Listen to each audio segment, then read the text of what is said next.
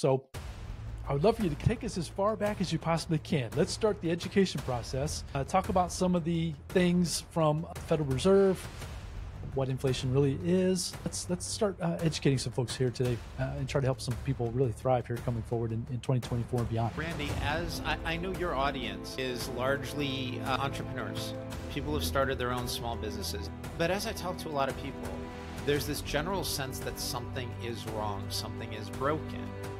The problem is that fiat currency is being debased, and that makes it impossible to save in dollars.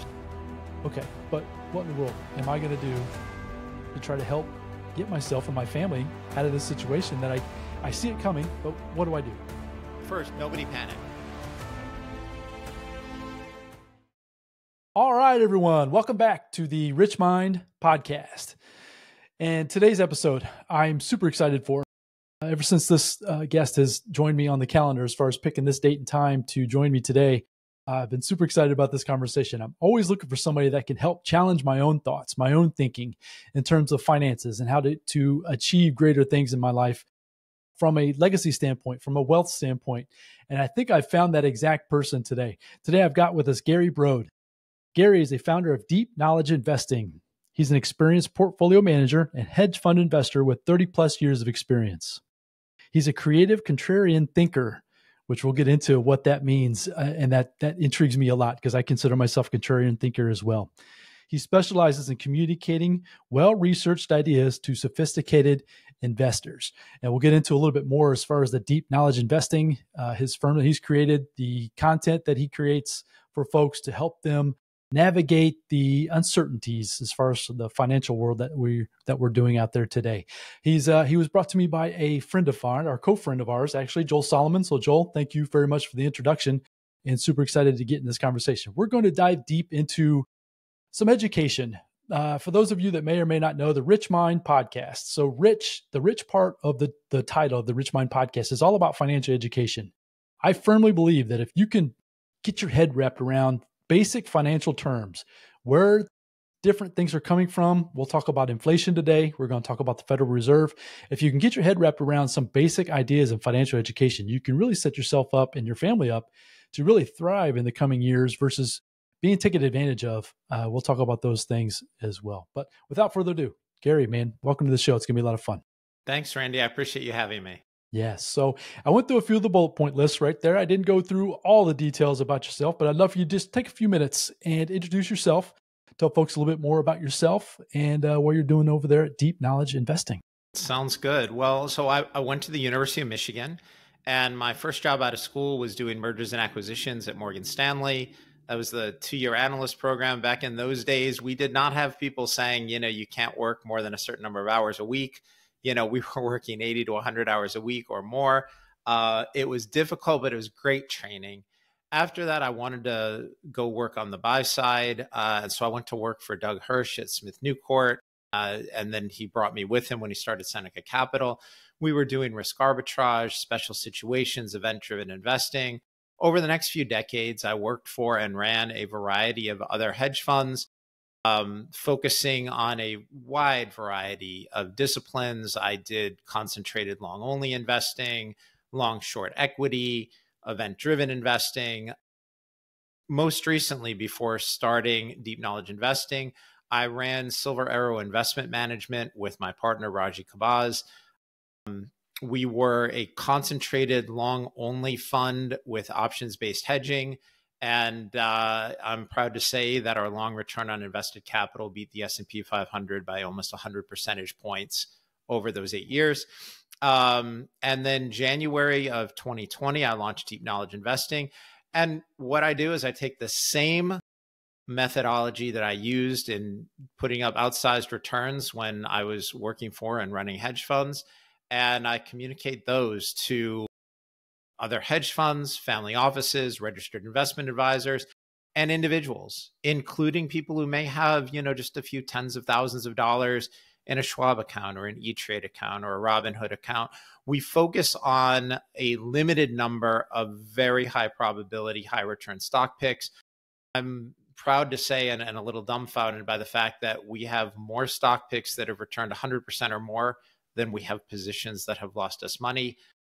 No idea if I can do that again over the next 5 years. That's pretty tough, but I think it's a testament that the methodology works, the kind of research and due diligence we do works. And, basically anyone who's been part of deep knowledge investing for any length of time, I think they've made a lot more money with us than they've paid in subscription fees, which is how I want it.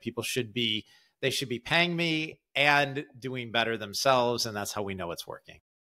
Adding value to your community. That's what it's all about, right? That's where that exchange comes in. And that's super important.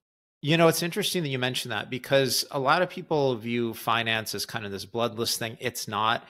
One of the things people forget, on the other side of those positions or an accounting statement, they're individuals. They're people with kids. They're people with families.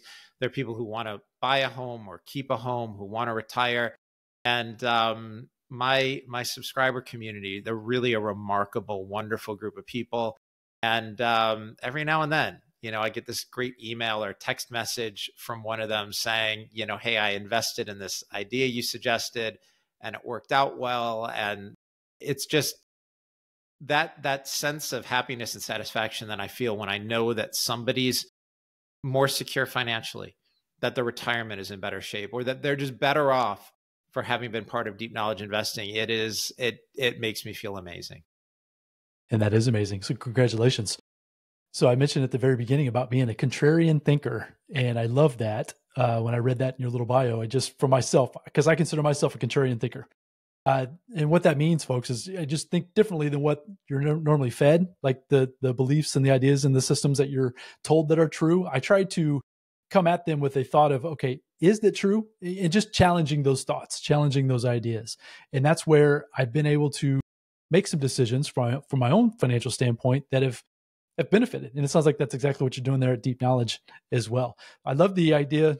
The thought of the Wayne Gretzky quote. I don't know if you're familiar with it or not, and I'm probably going to botch it up, right? But the idea is that, he was asked many years ago, Wayne, how are you so great at this sport of hockey? And he said, I was always skating to where the puck was going versus to where the puck was. And that's kind of how I look at, as far as my financial situation in my own life, try to figure out where things are going versus where they are currently. So anyways, I didn't mean to interrupt you. Please continue. No, I'm actually really glad you gave the definition of contrarian that you did.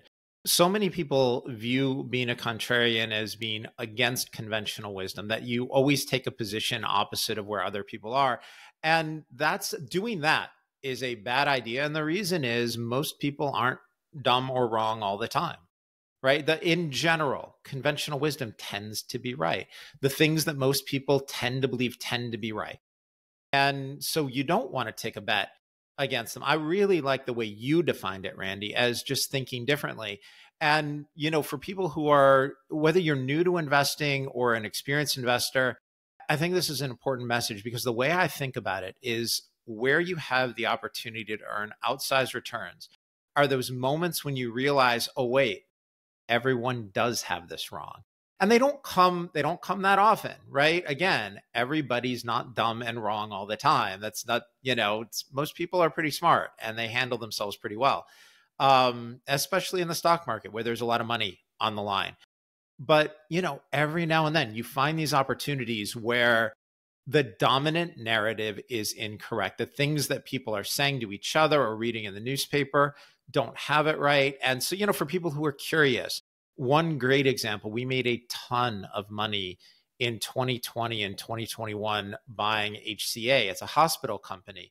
And in July of 2020, half the market thought HCA was going to go bankrupt, right? Because it was going to be all COVID and the hospitals were shut down and nothing was going to work. And I knew this was wrong for two reasons. One is the idea that all of our high-end medical infrastructure was going to be permanently devoted to COVID, all the time. That doesn't make sense. People have heart attacks, people get cancer, people need joint replacements, people have all kinds of other health problems and diseases. And the idea that our entire medical infrastructure was just going to be COVID permanently, that just didn't make sense. The other thing is the US government, worried that the hospitals would go out of business, had sent HCA $6 billion. They weren't going to go out of business. And in fact, They so much weren't going to go out of business that 1 or 2 quarters later, they called the government and they said, yeah, we don't need the $6 billion. And they sent it back. I mean, imagine that. They just said, we don't need this. They sent it back. Earnings were off the charts high. And, we were buying the stock in July, and then we were buying it again in September. I want to say at $115, something like that. And the following summer, about 11 months later, we sold it for $250. And the business hadn't changed. It's a hospital business. You know how hospitals work, right? You go in and they overbill you. That's how hospitals work.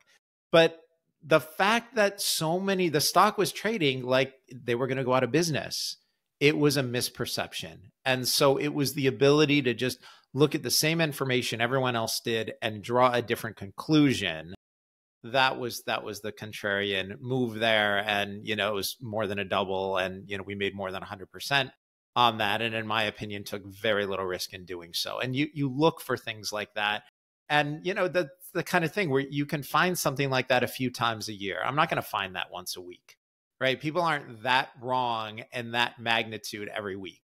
But can I find a few of those a year and, build a business off of helping people get phenomenal returns in that? Yeah, that's what we've done. Love it. So that's the whole idea with this episode today, Gary, is in our pre-discussion here, was to try to help folks see things maybe differently than what they've believed up to this point. Be a little contrarian, just give them some different context as far as how the financial system works, getting as detailed as we possibly can, but keeping it as simple as we possibly can as well.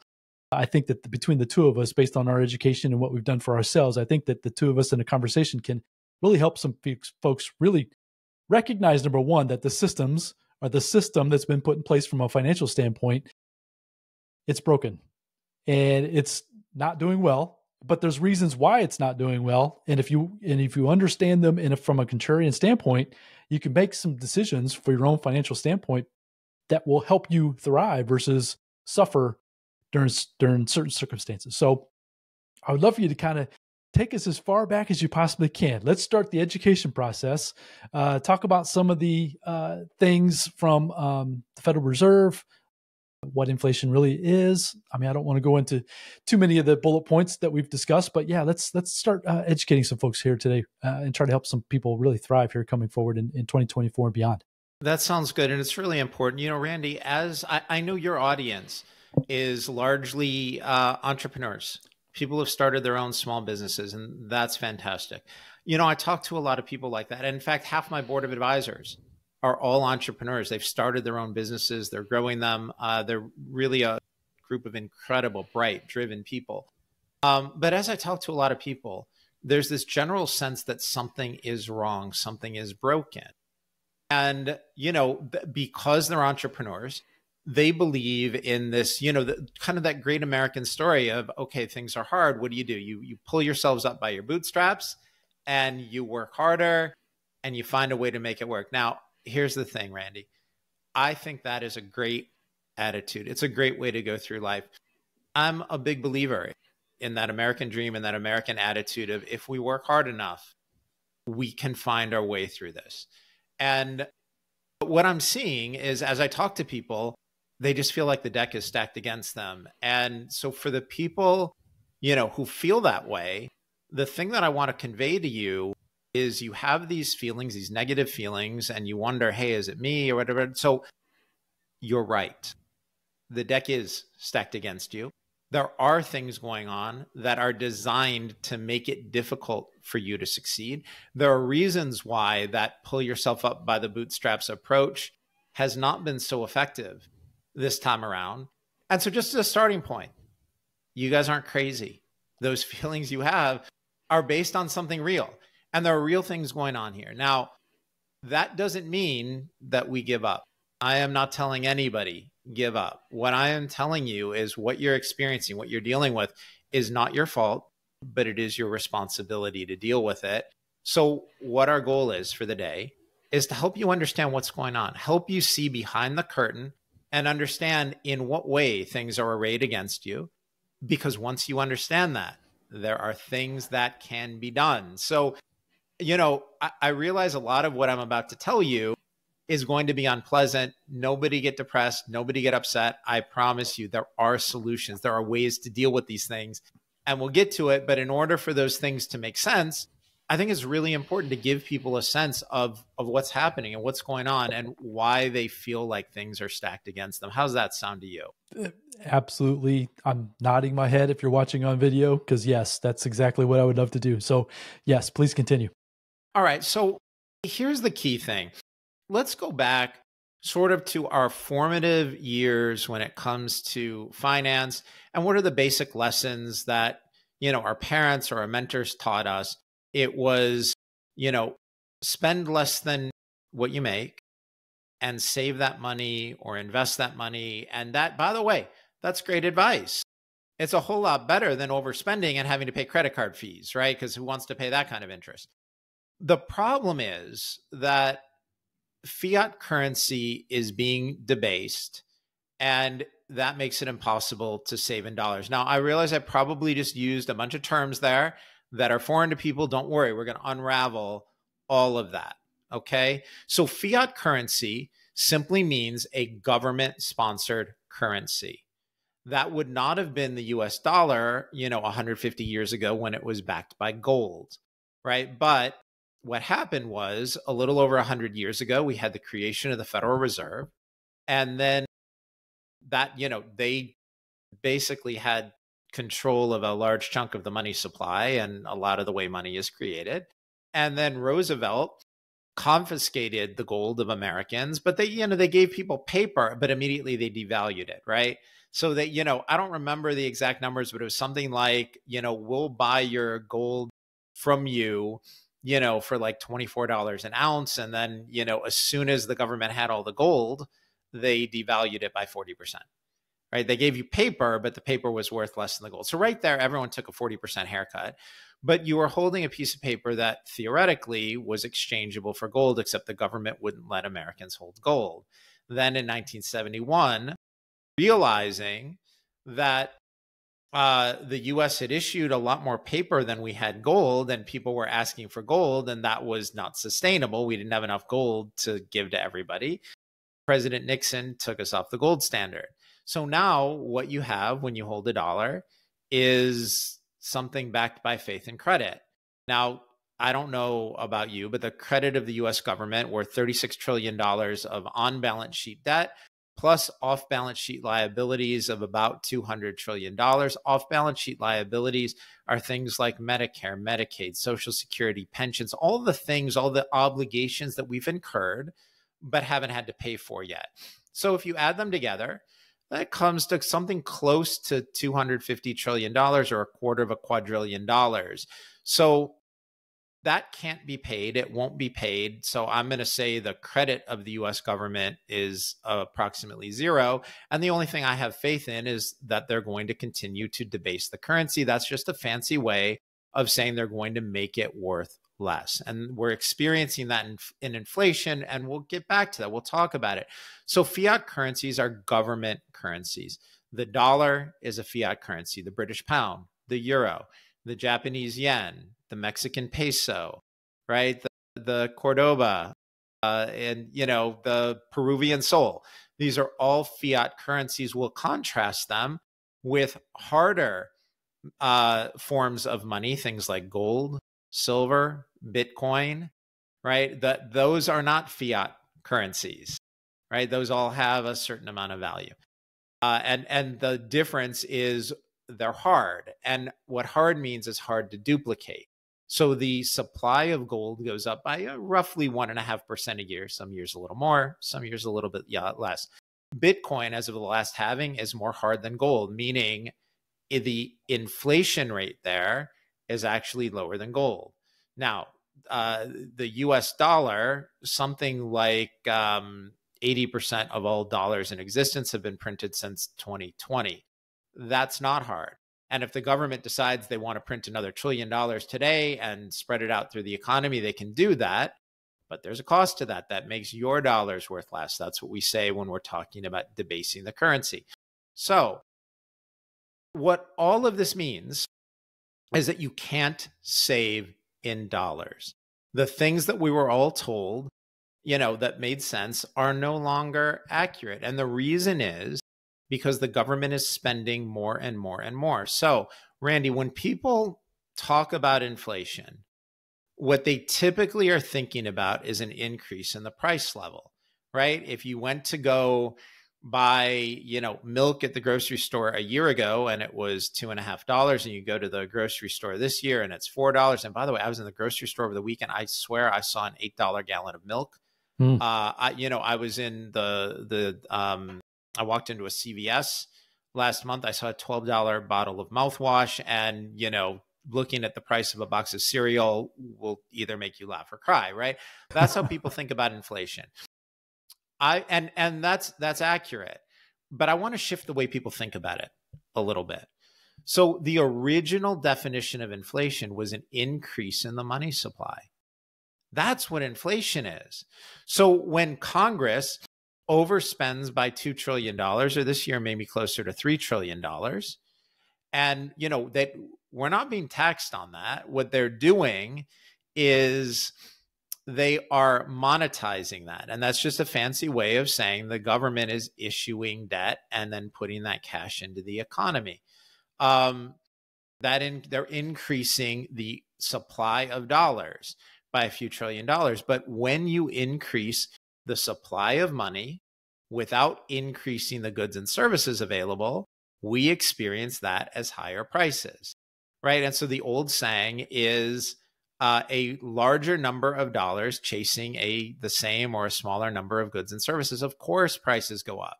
So the way I would love for people to think about inflation, I would love for you to think about it as a decline in the purchasing power of the dollars that you hold.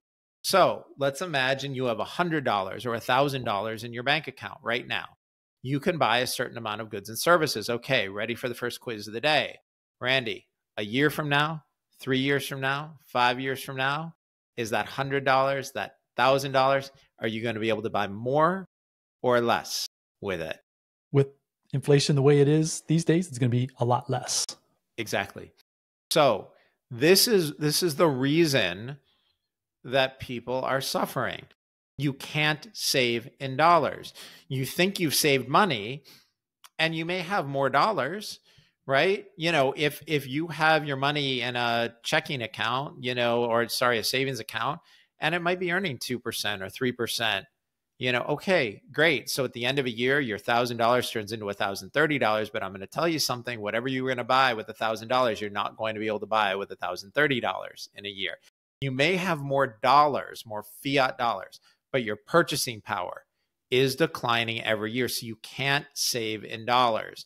And that's a huge part of the problem. The other thing that's happening is the government is overspending, and that adds to GDP. And so one of the things that we look at Deep Knowledge Investing is where the dominant narrative is wrong.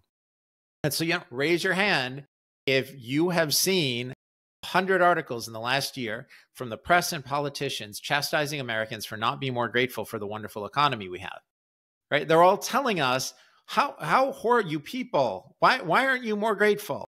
Right. Well, the answer is it's not a great economy. And then people say, well, but GDP is up. We had GDP up 2%. Oh, was it?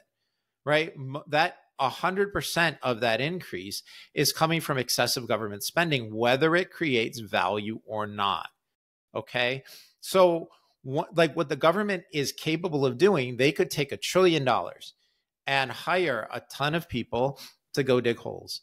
And then they take another $1 trillion and hire a whole bunch of other people to fill in those holes. Now, here's what happens. All of those people, the government can claim, well, they have jobs. They're not on unemployment. Okay, fair enough, but they haven't created any value. They can say we added $2 trillion to GDP. Well, yeah, but you haven't created any value. And then when they spray that $2 trillion into the economy without creating goods, services, or value, or in this case, may have just destroyed value, we experience all of that as an increase in prices. And so, if you guys want to know how badly the deck is stacked against you, realize that this was a choice. Randy, let's go back to when you and I were much younger, when we were kids. And Listen, I'm in favor of small government and low taxes. I'm not a fan of the government confiscating my money and using it in ways that I believe to be unwise. But as a country, we used to have these conversations. And here's how those conversations would take place. You would have politicians that would say, well, I'm in favor of programs to do A, B, and C, but in order to fund those programs, we're going to have to tax you. And at the end of the year, you get around at April 15th, and people would sit at their kitchen table and they would have to write a check. And the pain of doing that would force a conversation. The whole country was having conversations of, is this worthwhile? Does this make sense? Right? Are we getting value for this? Do we like this program? And it forced people to have real conversations about the proper size and scope of the government and what they were willing to fund and what they were willing to pay for. And if you thought there were programs that the government should be engaging in that they weren't, you would go vote for a politician promising bigger government. And if you thought that you were writing a check too big and the things the government was doing was not wise, you would vote for somebody who promised you smaller government. And it forced us as a country to make these choices, to feel that discomfort, to tie the check that we wrote to the services that we received from the government, and we would vote accordingly. And that's not actually a bad way to do things. Well, here's what they've been doing in recent years. They've decided, no, we don't need to do that anymore. The problem is nobody likes taxes and we don't want to cut spending. And so they've decided to fund everything through inflation. And that's why we've seen the national debt go up as much as it has, right? I mean, I think if I'm remembering right, if we go back to 2007, this is from memory, so somebody can check me, correct me if I'm wrong, but I think the national debt was something like $8 trillion. And, in just 4 presidential administrations, we've gone to 36 trillion. And now interest expense, I think next year interest expense is going to be $1.5, $1.6 trillion. This is beyond enormous. And the reason they do this is because they're now funding the government through inflation, right? We don't make these choices anymore. So whatever it is, guns, butter, bread, circuses, wars, a social safety net, open borders, we've all seen the stories about the people coming across the border and they're immediately put in hotels and given, food stamps and all kinds of benefits. And in New York, they were handing people $5,000 debit cards. Now, if you're listening to this and you're thinking, good, we should be doing that. Okay, fine. You're entitled to that point of view. I'm just pointing out that you're paying for it. You're paying for it every time you go to the grocery store, right? You're paying for it every time you have to buy something. When you say, how did this get so expensive? Why are my property taxes going up? Why does it cost so much to have somebody mow my lawn? Why does it cost me so much to go buy these things that were so much cheaper? Why is my grocery bill up? The Bureau of Labor Statistics is telling us food inflation has been between 1% and 2% for the last 2 years. I don't believe it. I don't know anyone who believes that. Again, if you're listening to this and your grocery bill is up only 2%, I want to hear from you because you will be the first person to ever meet that standard. And so, listen, some of you who are listening to this think these programs are fantastic and you think they're things we should fund. Fair enough. Great. You're entitled to your point of view. I'm just pointing out, I'm not telling you that your programs are wrong or bad. I'm not telling you, if you're listening to this, that your political views are wrong or bad. I'm telling you that they are funding it through inflation. And the reason Congress does it and the reason this White House does it is because they don't have to take responsibility for it. Most people are not financially literate. These are not things, there's not ideas that are taught in school. Or if they are, they're being taught a form of economics that is just, it's not accurate.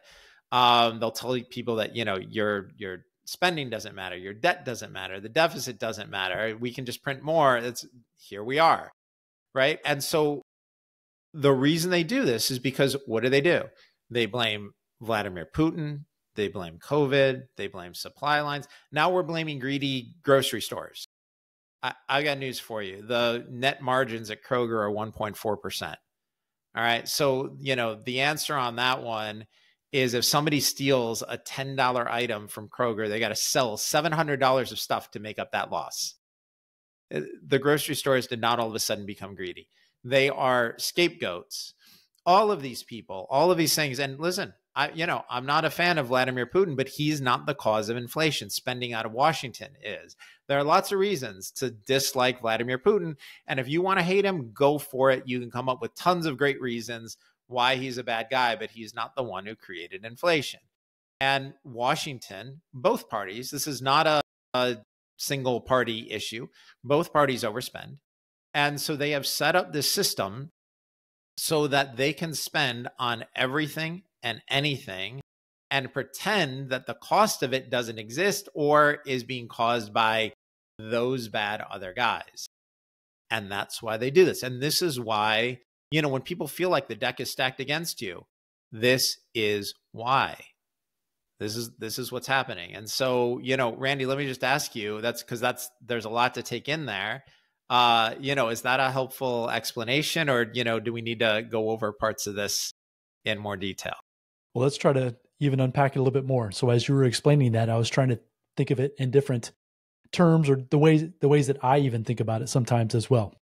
So you talk about purchasing power, and I try to explain that to folks a lot within my family or even people in my close proximity. And the idea that it's not you mentioned about the gallon of milk. It's not the gallon of milk that changed. It's the amount of dollars that it takes to buy that gallon of milk is what's changed. So it's the increase in the amount of dollars is why that price has increased, because the supply of the unit itself, the milk in this example, did not necessarily change. Now, if the supply were to increase in equivalent with the amount of monetary stimulus, then obviously that price would balance. But that's where it's the supply is being low, and then the increase in the monetary with the money and the currency is what's creating that price perception of the prices increasing, when in fact it's just the purchasing power of that currency unit, of that dollar or whatever currency you're using out there in the world. So that's one way that I try to explain it. Did that make sense to you, Gary, as far as how I try to do it? It does, yeah. And I even think a little economic history is really helpful in understanding it. So, we've looked at this. In history, throughout history, there have been 775 fiat currencies, government currencies. They've all gone to zero. And the amazing thing is they all collapse under the same circumstances: overexpansion or too much debt. Does any of this sound familiar? Right? And so, do people in Washington not know this? And I'm going to make an accusation here. And again, it's a bipartisan problem. But either the people in Washington know this and are ignoring the fact that this history cycle plays out in exactly the same way every time, or they don't know it, in which case they have no business having access to the purse strings. They have no business. How do you take that job without having any understanding of financial history, economic history? That's grossly inappropriate. This would be like somebody paying me to be the mechanic for their Ferrari. Like, if I were to say, yeah, sure, I can be a mechanic for your Ferrari, it's not going to go well, and it would be a bad choice to hire me. But what business would I have telling people, yeah, I can do that work? The people in Washington have no business doing this work without understanding economic history. These things all play out the same way. And so it gets even worse, Randy, because what's happening right now was done intentionally. And I know, like, people, wait a minute, that sounds like a conspiracy theory, but stick with me and, I'll get through the explanation and see if you still think it sounds nutty, because we can go to the exact things that people have said. So, I identified two places where this has happened. One was the creation of the Federal Reserve. That was, a little over 110 years ago. And that gave the government control of the money supply. Then you had Roosevelt confiscating the gold of Americans. And, his whole New Deal program sounded great, but it was a vast increase in the size and scope of the government.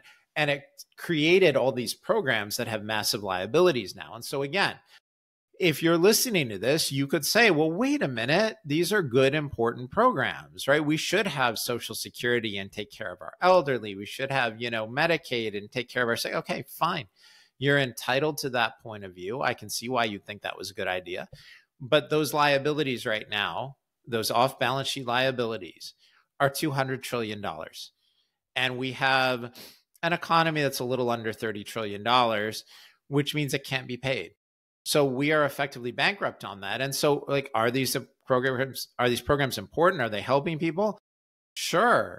Yeah, but should we all be bankrupt because of it? At what cost? And the problem with these kinds of Keynesian or modern monetary theory economics is we pretend that there's no cost, right?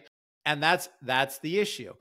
So if we go forward a couple of decades, we end up with Lyndon Johnson and his Great Society, which was, again, another massive expanse of government involvement in the economy. And, unsurprisingly, we started to get some inflation. And what people remember, for people who are, maybe 50 years old or older, you'll remember the huge inflation and stagflation of the late 1970s. Remember the gas lines and, the CPI going, way into the double digits. And there was something called the misery index, which was inflation plus unemployment. That was over 20%. So, people think about that in the late 1970s, but what they don't realize is that was roughly a 15-year experience.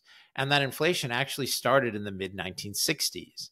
So the chairman of the Federal Reserve at the time was a man named Arthur Burns.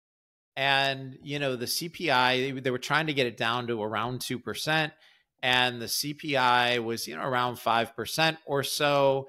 And Lyndon Johnson wanted more stimulus, as all presidents do, right? This is not a partisan thing. All presidents from both parties, they want low interest rates. They want a stimulated economy. They want great GDP numbers. They want a stock market to go up. Lyndon Johnson, of course, wanted this. And so he invited Chairman Burns to his ranch in Texas. And as the story goes, and by the way, Johnson, he was a large man. And the story goes, he picked up Burns and slammed him into a wall, which was apparently something that you could do at the time. And said to him, I want lower rates. Now, Burns, for better or worse, I think he was a bit cowardly, and he caved and he lowered rates, and he did that prematurely. And what happened was inflation came roaring back. And by the way, Randy, I would recommend take a look at this week's version of Deep Knowledge Investing's 5 Things. There is a chart in it overlaying the inflation we've had in this country since 2013. So, over the past 11 years. And when you lay it over the inflation that we had from 1966 to, I think, 1979, it is an exact match. And where we are right now, and the Fed is going to lower interest rates tomorrow, that is exactly where we were when Burns lowered the Fed funds rate and inflation came roaring back. So it looks like we have inflation under control. We don't. And it looks like it's time for the Fed to lower rates. They shouldn't. And, just look at the history. We've got the chart. Credit to DKI intern Andrew Brown, who put it together. Great job, Andrew. But, we've got this chart. And if you take a look and see where the Fed is lowering rates, it would be terrifying. So going back to the 1970s, the person who took over for Burns was Paul Volcker. And Volcker desperately needed to get inflation under control, ran up the Fed funds rate to somewhere in the neighborhood of 20%. Now, a lot of people are saying this is terrible. We got a current Fed funds rate right now is 5.3%. So try to imagine the Fed funds rate being 3.5 to 4x what we are now. And the reason we can't do that now, the reason Volcker was able to do that is the debt to GDP at the time was something like 25%. Now, we've got debt to GDP of well over 100%, and interest expense is taking up, more than a third of the budget. So, or it's maybe more than a quarter of the budget, whatever it is, it's an enormous number. So, something like $1.5 trillion out of like $6 or $7 trillion of spending. This is a problem. So we can't do this now. So let's go forward in time, and we end up with Alan Greenspan, who, Greenspan was a smart guy. And, he also was a free market guy, but he was chatty, right? He loved to talk in front of, the Fed used to be sort of the secretive institution. Greenspan would tell people what he was thinking, and he implemented, never overtly, what was called the Greenspan put. And what that was to tell people, yeah, listen, don't worry, we're going to raise rates, but if the stock market goes down, I'll lower rates again. You'll all be fine. And, hey, how would you like to invest in an environment where if you made money, it was your money? But if the market started to go down, the Fed was going to bail you out. That's a pretty good deal, except who's going to pay for it? It's a taxpayer who takes the guarantee on this stuff, right? And so, when people talk about, wait a minute, it's capitalism if it goes up, but socialism if it goes down, right? The Greenspan put was the beginning of that. And then we saw that again in the great financial crisis, of 2008, where the housing market collapsed. We saw that again during the COVID years, where the government took $6 trillion and sprayed it into the economy, right? And that was, by the way, the threat of the man who succeeded Greenspan, right? It was Ben Bernanke. And they called him Helicopter Ben. And the reason was, he said, hey, if the economy's bad, we can stimulate the economy. We can just throw $100 bills out of a helicopter, right? Helicopter Ben. Well, great. Guess what? That's how you end up with irresponsible spending and inflation. But our government actually tried that in 2020 and 2021, right? And everybody thought, hey, this is great. The government's sending me money. We love our stimmies. Well, guess what? Guess everyone who's listening to this, guess who's paying for your stimmies? You are. The government didn't send you free money. They sent you $1,600, but they sent you $1,600 once. If your cost of living went up by $100 or $200 a month, well, that could be $2,400 at the end of a year, and you get that every year. So you'll be paying $2,400 more this year, $2,400 more next year. It's in perpetuity. You're paying for your stimmies over and over and over again. Anyway, so who came next? Janet Yellen. Janet Yellen was a horrible, horrible chairperson of the Federal Reserve. And, Yellen she's a big MMT person, just a fancy way of saying modern monetary theory, which is, I'm going to sum that up for people. It is a series of economic beliefs consistent with what we're talking about here. Debt doesn't matter. Deficits don't matter. We can spend whatever we want and there's no cost to it. Well, anyone who's looked at your grocery bill lately or tried to buy a car lately, you tell me there's no cost to it. We all know there's a cost to it, right? We're paying for the cost. But Yellen actually said, why she said this in public, I don't know. She actually came out and said, my biggest regret as chairperson of the Federal Reserve was not creating more inflation. Okay. Well, you know that. So when I say to people, this was done intentionally, and people say, oh, you're crazy. You're a conspiracy theorist. Are you sure? Let's keep going, right? Because the person who came next, Jerome Powell, right? And Powell put in place, first of all, he kept rates at or around zero for far too long. And that was a choice. And the reason he made that choice, he came out and he told us the Federal Reserve's target for inflation is 2%, which I will tell you is 2% too high. The real mandate, the proper mandate of the Federal Reserve is stable prices. Ready for quiz number 2 of the day? Randy, stable prices means an inflation rate of what? 0. There you go. 2% is 2% too high. And people can say, well, 2%, what does it matter? The thing that cost you $1, next year it'll cost you $1.02. Do you really care? Yeah, you care because that compounds over time. A 2% inflation rate will take more than half of the value of your savings over a 40-year working life. Yeah, you care about 2%. But what Powell did was he came out and he said to people, listen, we've been below 2% for a long time. I don't think the 2% target is right. I think we should be 2% over time. And he clarified that what he meant by that was we've been below 2% for a while. So now we want to be above 2% for a while so that over time it will average out to about 2%. So our last 2 Federal Reserve chair people, one said, my biggest regret is not creating more inflation. The other one said, We want to have inflation running above 2%, even though that's the target. And even though that target is 2% too high, are we sure this wasn't intentional? Because I'm telling you, this was 100% intentional, right? And so this is the history of all of this. All of these moves were done intentionally. They were done on purpose. And now we're all in a situation where it costs us a fortune to get anything done. And you can't save in dollars. And for those of you listening to this thinking, why is it so hard? Why could our grandparents have, one earner, a stay-at-home, caretaker, usually mom at the time, our 2.5 kids and a house and a car or two and, a couple of vacations here. And why doesn't this work? I've explained to you historically the reason why. Now, here's the worst part of all of this. None of it is going to change. There is nobody that you can vote for in November that has a plan to fix this or even wants to fix it. Neither party has a plan to cut spending. Neither presidential candidate has a plan to cut spending. Now, I'm not telling you this election doesn't matter. There are lots of things that matter. And as you're listening to this, you're thinking to yourself, well, wait a minute, but I care about this issue and that issue. Okay, great. I think you should have lots of issues you care about. You go vote for the person who is the closest match to your values. That's great. What I'm telling you is that neither presidential candidate nor anybody running for Congress outside of, the Paul family, right, Rand Paul, has any plan to cut spending. So these trends that we've seen are going to continue.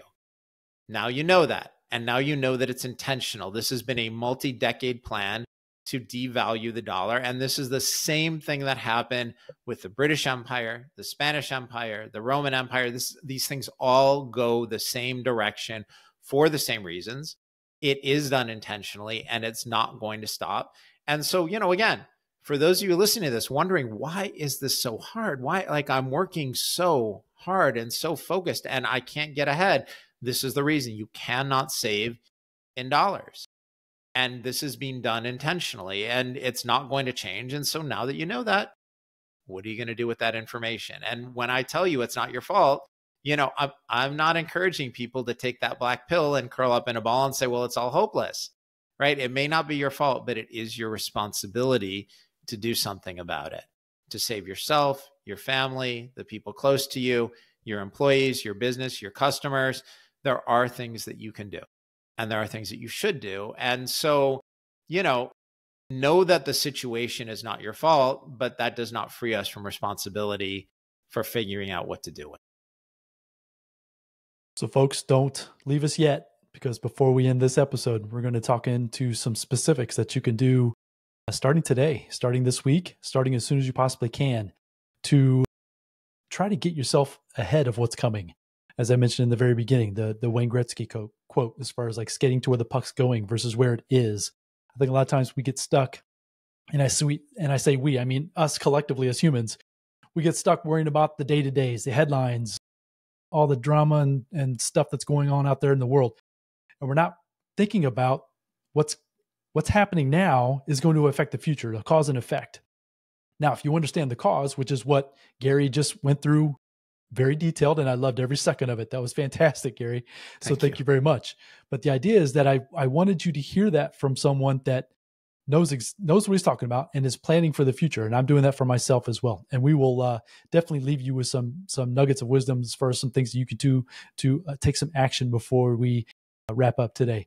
But one thing I wanted to point out, Gary, and I just want to get your opinion on it. We don't have to go too far into detail, but you mentioned as far as Janet Yellen being one of the worst Federal Reserve chairmen of all time, and how important it is right now that she's actually in charge of the Treasury of the United States. Just briefly, and as simple as you possibly can you just maybe even tie that one in there too, as far as how we've got Jerome Powell is currently the Federal Reserve Chairman, but then the person that's in charge of quote unquote the checkbook of the United States is a formal Federal Reserve Chairman herself that you proclaim this. And I'm not going to say she was or wasn't, but at the same time, yes, she was not very good for us as a country, but she's in charge of basically the checkbook of the United States. Can you just briefly touch on that just a few minutes? I think that would be super powerful right now as well.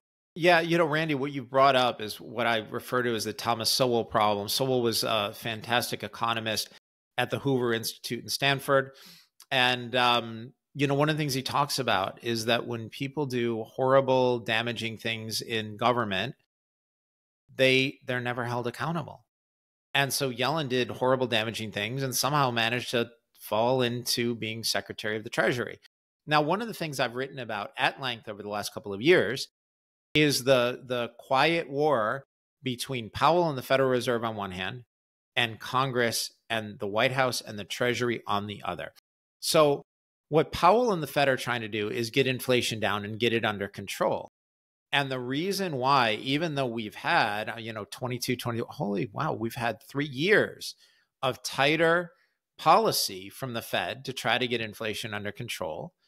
And so why hasn't that worked? And it has a little bit. He's gotten inflation down some, but it's still a problem. And the reason for that is because overspending out of Congress and the White House has offset that. So while the Fed has tried to constrict and slow growth in the economy to get the price index down, Congress has been spraying stimulus into it. And so they're working at cross purposes. I wrote an ebook on this, a couple of years ago called Counterintuitive Inflation. And it was actually a year ago, on how Federal Reserve rate hikes actually can cause more inflation because we're going to end up with more interest expense. This is the thing that, Lynn Alden, who's somebody who I respect a lot. I like and respect Lynn. Her work is fantastic. She refers to it as fiscal dominance, and basically saying we're at the point where it doesn't so much matter what the policy is out of the Federal Reserve. The fiscal policies of Congress and the White House have become so massive in contrast to the size of the system that nothing the Federal Reserve does is really going to matter that much. And so, somebody could say, okay, wait, but you were talking about Yellen. How is this her responsibility? And the answer is, as Secretary of the Treasury, she's the one who's monetized all of this. She's the one issuing all the debt to fund all of this. And one of the things that she's done is she shortened the duration curve. No one panic. It's just a fancy way of saying that as old debt has rolled over and needed to be refinanced, she's refinanced with shorter duration. So for example, typically if a 10-year bond rolled over and it was time to refinance it, the government might say, okay, well, we'll issue another 10-year bond, but that's not what's happening, right? So Yellen has gone more toward the short end of the curve and is issuing more 1 and 2 year paper. And you think, okay, wait, why does that matter? Well, the reason it matters is because the 10-year bond, you only need to refinance once every 10 years. If you refinance it with 1 year debt, you have to refinance that 10 times. And over time, the size of your treasury auctions get larger and larger and larger. And what we're seeing are record tails. Now, I'm going to explain that. That is just a fancy way of saying that the pricing on the auction is coming in below where the government expected it to be. And the tails have been really large. And what that means is that foreign demand for U.S. treasuries is not keeping up with the issuance of all those treasury securities. Secretary Yellen is the one in charge of that. My friend Lex Ganapathy at Unicus Research has hilariously described Janet Yellen as the Marie Antoinette of our inflation. And, round of applause to, other DKI intern Alex Petra, who did this hilarious AI image of Janet Yellen and Marie Antoinette standing in the middle of a grocery store with holding cake, like let them eat cake. And so, that's the issue. And so everybody's very excited, that tomorrow, and today is September 17th, tomorrow the Federal Reserve is going to cut the Fed funds rate. People are excited about that. But none of this is going to change the fact that Congress is overspending and the dollar will continue to be debased. Again, that's just a fancy way of saying that the dollars in your account today are going to be worth less a year from now. That's the direction we're heading. And knowing that direction, folks are out there listening to us right now saying, okay, Gary, I hear you. I kind of get what you're saying. I understand that I need to think a little contrarian to what I've normally been thought to believe and to hear out there in the normal society. So now what am I going to do about it? And we've talked about there are different ways and different things you can do to save outside of dollars. You've mentioned that more than once here today on this episode. Let's take a few minutes as we start to bring this one in for a close. Let's leave the folks with, we've painted a little bit of a dark picture as far as the future. But if you can see this for what it is and for what's happening, once again, you can skate to where that puck's going, make some decisions immediately as soon as you get done with this episode. Still increase your education, learn more from Gary. I've been out there listening to Gary on different episodes out there as well. He's talking about this a lot. And we'll talk about how you can get connected with his deep knowledge in investing email newsletter as well, which is fantastic content. Okay. But the idea is folks are saying, okay, I understand, but what in the world am I going to do to try to help get myself and my family out of this situation that I see it coming, but what do I do? Right. Okay. Yeah. First, nobody panic. No one panic. There are things you can do. There are things you're going to do, and there are ways to get through all of this. Okay. What you should expect is continued inflation. Now, you're going to see a lot of talk that the U.S. is going to enter a recession, already entered a recession, and people are going to talk about deflation. Yeah, that could happen. I doubt it. The recession, yes. Deflation, I doubt it. But if it happens, it's a head fake, right? Long term, you're going to be facing more inflation. Like, could prices come down in certain parts of the economy for a year or two? Yeah, but don't count on it. And over the next 3, 5, 10, 20 years, you're going to look at large increases in the price indexes. So more price increases are coming. That means the purchasing power of your dollar will be down. All right, let's talk about what to do. First of all, that doesn't mean don't save. That doesn't mean spend everything. When I tell you that you can't save in dollars, please do not say, okay, great, now we're going to spend everything we make, right? That's not a good response. I will continue to advise people, do all that you can if you're able to live below your means, right? Try to save money, try not to spend too much. That's that kind of prudence that the government doesn't avail itself of is something you should do. All right, but now what do you do? Let's start with basic security, right? Basic security is you should be secure at home. And if you don't have at least several months of food and water supplies, that's the place to start, right? And so it doesn't have to be expensive. Listen, if you have plenty of money, then great. Get yourself a nice freezer and start freezing, plenty of meat and fish, make sure you pack it properly. Okay, terrific. But let's say you don't have enough money to go, fill a freezer with, filet mignon, right? That's all right. Basic things, go to Costco, start buying 20-pound bags of rice, start buying large amounts of beans, canned tuna fish, things like paper towel, toilet paper, cleaning supplies, the kinds of things that you would need if supply lines went down. Remember, we have a candidate for president talking about price controls in supermarkets. I promise you, while that sounds good, you will not end up with lower prices at the supermarket. You will end up with a lack of supply in the supermarket, and then you're going to buy your goods in the black market, and that's going to cost you more. So you're going to end up with shortages. Don't get caught with that in that situation. Having canned foods or inexpensive things like rice and beans, that is insurance that you're not going to go hungry. And that is the first place to protect yourself. Now, one of the things I like doing when I'm investing, I like to be in situations where if I'm wrong, I don't pay a big penalty, right? I like to be in situations where if I'm right, I'm going to make a lot of money and do well. If I'm wrong, I'm not going to lose a lot.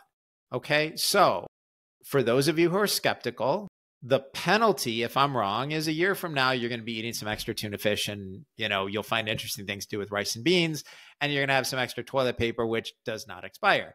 So you want to be in these asymmetrical situations. You want to be in a situation, okay, if I'm wrong, you'll have too much tuna fish. Is that the end of the world? No, you'll figure it out. You'll make casseroles, you make sandwiches, it'll all be fine, right? All right. Now, let's say you've got that covered. I want you to think about things. If supply lines go down, if supermarkets close, I want you to think about things that you could use for barter. Things like sugar, salt, coffee, chocolate, good whiskey, right? These are all things that you can stockpile, and you don't have to throw $10,000 at this. These are things that $50 at a time, even $25 at a time, you can start to pack away some of these things where if you need it for barter. I mean, for those of you who own gold, great, but you're not going to go buy these things with a gold coin, right? Having some things like that. Again, when we talk about protection, we start at home. Now, let's go to the next level. Precious metals. I do own a little bit of silver, but that market, I believe, is highly manipulated. Gold is better. You should own some gold. Now, some of you may say, well, wait a minute, what's the price of gold is something like, ballpark $2,600 for an ounce. And if you want to go buy gold coins, they charge a premium for that. It might be $2,700, $2,800. And some of you might be saying, okay, wait a minute, I don't have that much just, free to go buy gold. That's okay. You don't have to do that. You can go into the stock market, and there are precious metal ETFs, right? So for gold, GLD is one of the tickers, and you could go buy gold $25 at a time, $50 at a time, do it every week, every week, go buy $25 worth of gold and save, because gold is hard. Hard means difficult to duplicate. And so the value of that will go up against the dollar. It'll be worth more in dollars over time. So as dollars lose pricing power and purchasing power and gold doesn't, the dollar price of your gold will go up. What's really happening is your gold is holding its purchasing power. Your dollar is losing purchasing power. All right. Next thing. I'm a huge fan of Bitcoin. Now, some of you are going to be skeptical. That's fine. You're welcome to be skeptical. But without going into the whole, crazy, I've heard all the arguments, and we're not going to do that here. The reason Bitcoin matters is because right now it's harder than gold. It's harder to duplicate than gold. The inflation rate on Bitcoin, the amount that supply is increasing, is actually less than 1% per year. It is becoming more and more scarce. Now, some of you will say, okay, but it's not backed by anything. To which I'll respond, and what do you think is backing the US dollar? Right? The US dollar with $250 billion of liabilities against it, faith and credit. So if you want to stake your future on the faith and credit of an organization that has shown no ability to be responsible with its finances and is actively trying to create inflation, to reduce the value of your savings, you're welcome to do that. For the rest of you, if you don't know, if you're uncertain, take a 1% position, right? Be in a position where if it works, you make a ton of money. If it doesn't, you've taken a 1% loss, and we can all stomach a 1% loss, right? That's something that you can do. Now, for people who are going to do this, I strongly advise self-custody. Now, I realize that is scary, and people don't know how to do it. It can be confusing. If it doesn't work, you can't call 1-800-BITCOIN and ask to talk to the manager. Right? I get all of that. Here's the good news. Deep Knowledge Investing can help you. I have published, this is available for free. I have published and distributed a step-by-step guide to self-custody. And when I say step-by-step, I mean fill in this box, red arrow pointing, push this button. I have made it absolutely as simple as possible. And if you're willing to devote, an hour to this and just follow the instructions that I lay out, I promise you it's going to work. Well, let me rephrase that. If you make a mistake, I can't promise you. If you follow the instructions, it will work. And there are ways to test it, right? Don't do it, with your net worth. Do it with $10 at first. That's what I did. The first time I transferred Bitcoin into self-custody, I transferred $10. And then I saw that it worked. I'm like, okay, I know what I'm doing and I can do this. So that is available to you. Just reach out. We can help you with this. And by help you, I mean, I will send you the guide, or I'll show you we've got it linked on Twitter. I've got it on my website. This is available for free in public. This is not knowledge that I want to hoard. I want more people to take control of their finances. I want more people to be financially secure. I care about that. I want people to be able to self-custody. We will help you with that at no charge. The next thing, if you have a little more money, I want you to start thinking about investing in energy, right? Because energy is typically priced in dollars. So if the dollar is being debased, again, fancy way of saying the purchasing power of the dollar is going down, what do you think happens to the dollar price of things like oil, right? And you don't want to own that. Own the pipelines. Those are phenomenal. They have a dividend yield of like 8%, right? So, that very soon is going to be, double where we are on, like the 10-year treasury with growth, and they're growing. I also like uranium. Everybody is so excited about all these AI plays. If you're listening to this, I guarantee you've heard about NVIDIA over the last 2 years and their chips and, companies spending tens of billions of dollars on AI chips. What do you think is going to power those? An AI-related data center uses 6 to 7 times the power of a regular data center. Data centers are taking up as much energy as individual cities. And if we don't, as a society, don't want more carbon emitting energy options, that is nuclear. And that's coming. And that market is hugely out of imbalance. And if you want to know how to invest in that, we can help you with that. Finally, the final answer for me on all of this stuff is, I invest in, like I said, a limited number of high growth stocks where we feel like there's the opportunity to make a multiple of our money. Our last 2 stock ideas at Deep Knowledge Investing, I think both of those have the potential to be up 5 to 10 times, meaning 500% to 1,000% returns on capital invested now over the next 5 years. You get something like that to work with even 1% of your net worth or 2% of your net worth. That will change things for you. The pick we had before that was Shockwave Medical. We were buying that in December at 191. The company was bought by Johnson & Johnson 3.5 months later for 335. We made more than 70% on our money in under 4 months. You do enough things like that, things will work out. Now, I get that last one, that may be a little advanced for people, and that's okay. It's okay. You don't have to be doing that. If you want help with that, we can help you with that. But the other stuff that I talked about, these are things that you can be doing to protect your home, your assets, your business, your employees, your family, right? These are things that you can do to protect yourself against what's coming, because we know what's coming. So you might as well be prepared, right? And these are all steps that are very simple to take. They don't require a great deal of knowledge. They don't require a great deal of preparation. These are all things where if you sit down and think about it for an hour and make a list and do a little reading, you can execute on every one of the things that I just outlined, with the exception of, the stock picks. And that in my case is more than 30 years of experience doing it. But the other things I talked about, the basic things, they are available. If you're listening to this and you understand this podcast and you're one of Randy's listeners, these are things that you can do. Love it. And I just want to throw one more other thing in there. And he briefly touched on it there at the very end, is self-education. Get yourself educated based on what we've talked about today. If any of the topics are even still a little bit maybe over your head, go a little bit deeper, do some searches, find Gary on other podcast episodes. He goes into a lot more detail even about the markets. I've tried to keep this one with Gary. We talked about it before we hit record, a little bit more simple, as much as we possibly can, trying to make sure that everybody understood certain terms.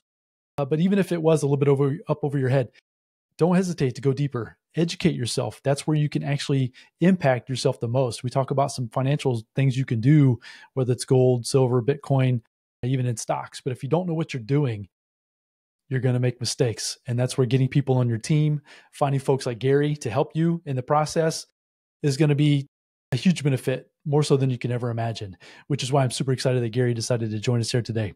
I've been trying to, as I mentioned in the beginning, find somebody that could help me articulate what's going on even better so a lot of it's going on in my mind. I have struggles sometimes getting it out and making it make sense. And hopefully you found value in what Gary shared with us today. So first off, Gary, I just wanted to say thank you so much for taking your time out of your busy day to go into detail and start the process of trying to educate folks on really what's happening behind the scenes. I think of it like the Wizard of Oz movie, right? Where it's like the wizard is pulling, you pull the curtain and you kind of seeing what's going on behind the scenes. And once you see it, you can't unsee it, and which gives you the opportunity then to make different decisions going forward. So with that said, Gary, we talked about deep knowledge investing. If folks are interested in getting in contact with you and learning more directly, you talked about this as far as taking self with the Bitcoin, as far as buying Bitcoin and self. Tell me again, what did you call that? Self-custody. Self-custody. I couldn't think of the word custody. Yeah, all it means, think about it this way, Randy. If you have your money in a bank account, a savings account, a checking account, a CD, the bank has custody of those assets. If you take cash out of the bank and you put it in your pocket, you have custody. That's self-custody. So with Bitcoin, which is not a tangible thing, you can buy one of the ETFs, stands for exchange traded funds, and own it, or you can go on Coinbase and buy it and own it there. And the expression is not your keys, not your coins. What you are at that point, just like when you put money in the bank, is the exact same thing. You are an unsecured creditor to a larger institution. Don't do that. We recommend that people self-custody. And that means you take ownership of your Bitcoin. You control it. And, there are ways to do it. There are hardware devices that can be used. None of this is expensive. It is scary to people only because you've never done it before. But the process of, doing a little bit of research, doing an hour of reading, the process of going through that exercise of self-custody is valuable, and it is not beyond you. If you are listening to Randy's podcast, it is not beyond you. It is something that you can do, and we've helped plenty of people do it. So tell us where to get that report, Gary. Tell us where we can get in contact with you, learn more from you. I appreciate your time today. This has been great. Thanks. And Randy, thanks so much for having me. And to your audience, thank you so much for taking the time to listen to all this, right? We know your time is valuable. The fact that you've chosen to spend this hour or so with us is really meaningful, and I appreciate that. Feel free to find me at deepknowledgeinvesting.com. There is a free subscription option. Please feel free to avail yourself of that.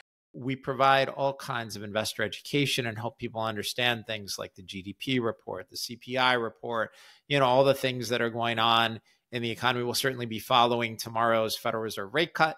For the people who are interested in actually making money from the stuff that we do, the individual subscription will be fine. You'll see all the stocks that we've recommended, as well as the research reports I've written. You'll be able to understand why. Listen, I have some people, they just copy my trades, and that's fine.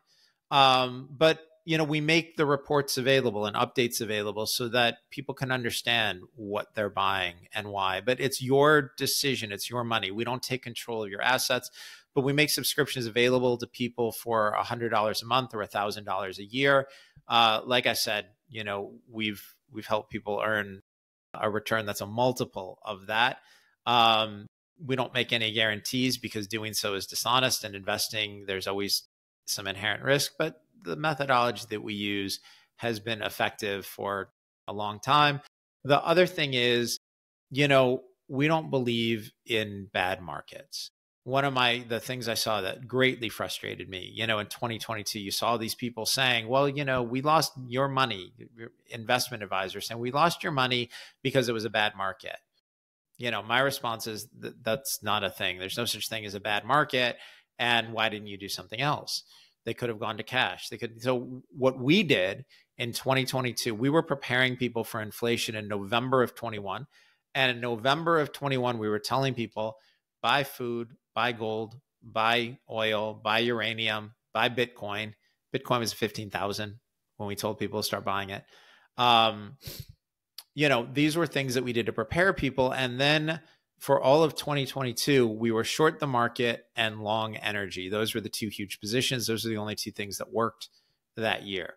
So, We don't believe in good markets or bad markets. We just believe that it's our job to find a way to make money for our subscribers, for our clients, no matter what the market is doing. And that's what we're focused on. Fantastic. So folks, if you would do Gary and I a favor, share this episode with your family and friends.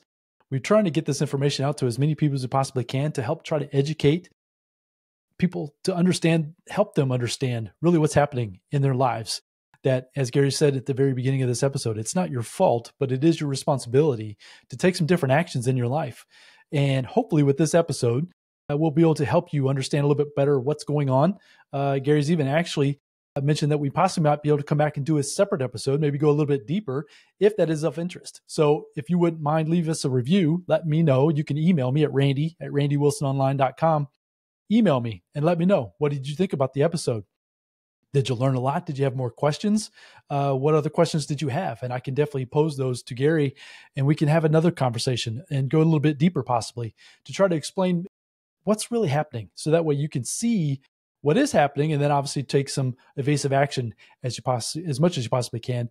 And that way you can try to benefit from what's happening versus being swallowed up by it. So Gary, I think we're going to wrap it up there, man. I really appreciate your time. This has been a lot of fun, and hopefully we'll get some feedback and then maybe we can get you back on. That'd be a lot of fun. I'll look forward to that. Thank you. Fantastic. So folks, go out there, have a fantastic day. Get yourself self-educated. Reach out to Gary, get these reports that he's talking about. Go to deepknowledgeinvesting.com and get on his email list. And I promise you, you're going to be a lot better off in the future if you start implementing some of the strategies we talked about today. And that'll be fantastic for you and your family going forward. So go out there, have a fantastic day. I look forward to coming back with Gary in the next episode and the next guest very soon. Until then, bye now.